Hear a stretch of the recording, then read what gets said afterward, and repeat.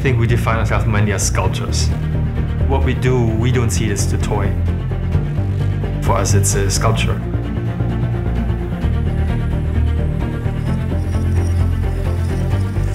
I'm Mark. I'm Sven. And we are Coarse. The reason why Warner Brothers started the project with us was because they wanted to have a completely new take on the collector's figure.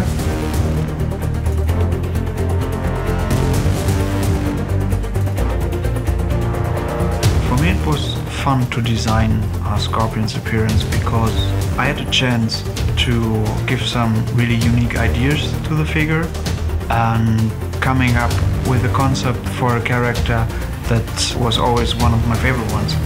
We spent a huge amount of time on sketching, just trying to get the look right.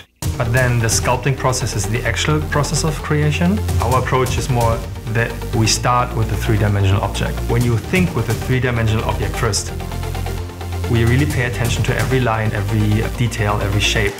So it's really about the sculpture. I think that's the most important part. Being a part of the Collector's Edition is great because we can bring the same experience and show our work to a much larger audience.